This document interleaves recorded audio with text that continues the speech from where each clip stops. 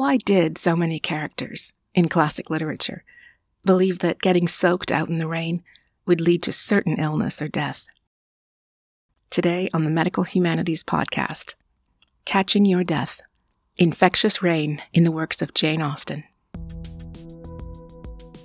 First published by the Journal of Medical Humanities from the Hectone Institute of Medicine in Chicago.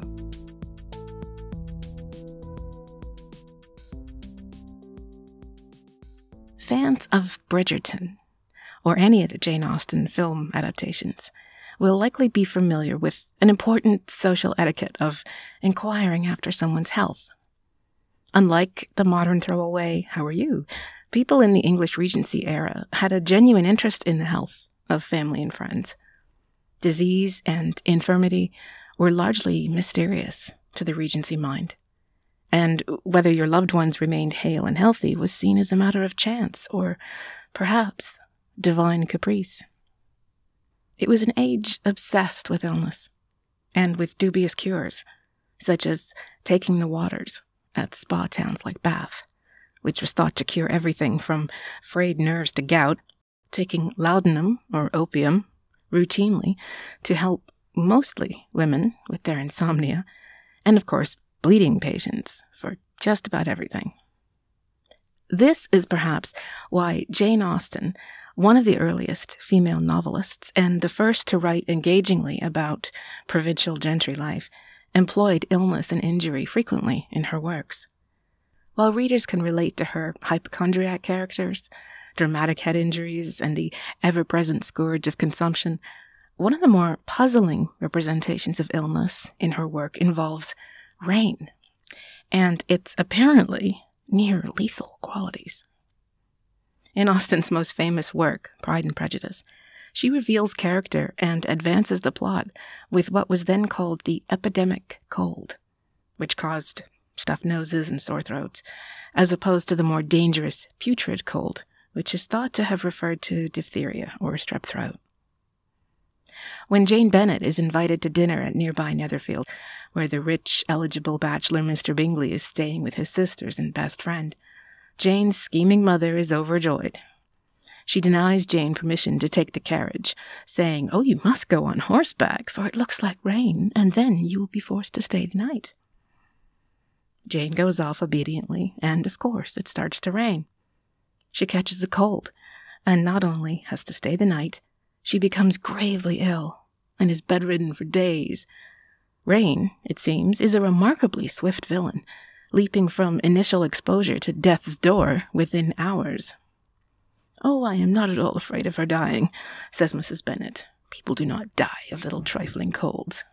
Jane's illness prompts her sister Lizzie, the heroine of the story, to rush to Netherfield, thereby forcing her and Bingley's friend Mr. Darcy, the hero, into each other's company. It allows Lizzie to spar with Darcy during dull evenings of wine and whist, and leads to the couple discovering each other's sparkling wit and sharp minds, a necessary step towards their falling in love. And it also gives Mrs. Bennet the chance to make a show of coming to her daughter's side, and to commit some embarrassing faux pas that further convinced Darcy he could never marry into the Bennet family, no matter how passionate his feelings for the vivacious, captivating Lizzie. Without Jane's near death in the rain, Lizzie and Darcy would not have begun the chase and withdraw love affair that unfolds with such charm and poignancy throughout the book. Rain strikes again in another famous Austen work, Sense and Sensibility, in which two instances of rainfall bookend the tragic romance of Marianne Dashwood and John Willoughby. Caught in a downpour, teenage Marianne takes a tumble and twists her ankle. And out of the storm comes Willoughby, a dashing gentleman who immediately comes to her aid. Marianne is dumbstruck by this paragon of manhood and allows him to sweep her into his arms and carry her back home. In this case, the rain spared Marianne, and she is no worse for wear, with even, quote, "the pain of a sprained ankle disregarded," unquote, because, naturally, she's in love. Readers follow the young couple as they read sonnets and make sly references to love and marriage, until Willoughby is on the verge of proposing, but instead, to everyone's shock, abruptly leaves for London and tells Marianne that he only ever felt friendship for her.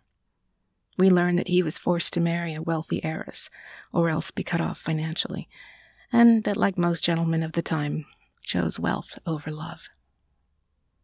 Marianne's heart breaks, and it's one of the most wrenching, tissue-worthy moments in all of literature. But in true Austen style, it's not just Marianne's heart that suffers. Bereft and miserable, she goes for a walk so that she may look down upon the distant roofs of the estate where Willoughby now lives with his new bride. Storm clouds gather, and as the rain soaks her through, she collapses. Colonel Brandon, a much older friend of the family who has loved Marianne from the moment they met, gallantly braves the rain himself to rescue her.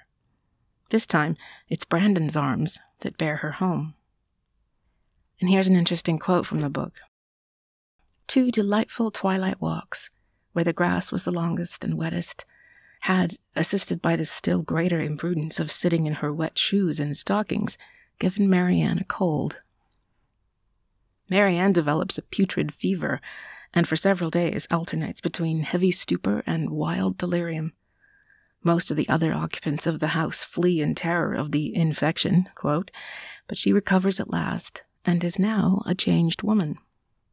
No longer infatuated with Willoughby, or perhaps simply resigned to the fact that he's married and lost to her, she settles down into a quieter, more mature love and eventual marriage with Colonel Brandon. Without the deadly influence of rainfall, Marianne would never have become infatuated with Willoughby, or then had her eyes open to the true merits of Colonel Brandon. Without a brush with death, she would never have grown from a girl with stars in her eyes into a woman who learned to appreciate true love. Scholars, physicians, and readers alike have puzzled at the conflation of exposure to rain and serious illness in Austen's work. We know that people of her time were unaware of how infections actually spread, and that they can be easily forgiven for trusting in old wives' tales and superstitious beliefs. The problem remains, however, that Austen's plots depend on her characters genuinely falling ill from nothing more than a good drenching. If we are to truly immerse ourselves in the story, we have to accept that rain really can give you TB.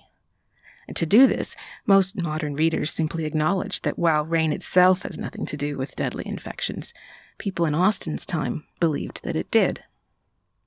The question is then, how did they come to believe this? Well, there are several possibilities. Some researchers have speculated that since bacterial diseases like TB or pneumococcal pneumonia were widespread in Regency England, it may have been a matter of chance that someone who got a soaking also became infected at roughly the same time, and made the mistake of believing that correlation equals causation.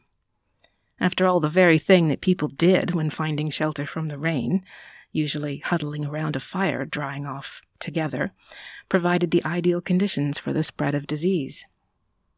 Others have proposed that, although unlikely, perhaps getting cold and wet weakened the already sluggish immune systems of the undernourished population, to the point that someone who might have otherwise fought off an invading microbe succumbed to it instead. Of course, draining several pints of blood out of someone the moment they started to sniffle would have only made things worse. But perhaps it's best not to examine Austen's choices from a purely scientific point of view. This was the age of Gothic horror, of girls swooning from fright, of doctors believing that restless uteri roaming through the bodies of women who didn't get pregnant often enough were to blame for hysteria, which is named for the Greek word for the womb. Perhaps Austen was merely using rain as a convenient excuse for the illnesses that were necessary for her plots to unfold. Just as the thunder and lightning in the opening act of Macbeth set the stage for the tumultuous events to come, the rainstorms in Pride and Prejudice and Sense and Sensibility can be seen as more of a symbol than anything. Every downpour signals an irrevocable shift in direction in the heroines' lives. Jane may have set out forlornly on horseback, but when she returned, in a carriage with her mother and sister beside her, even she could have been in no doubt that her world had changed for having stayed at Netherfield. And when Marianne Dashwood falls in love with Willoughby in one rainstorm, and finally says goodbye to him in another, her life alters course towards her ultimate destiny, and, we hope, true happiness.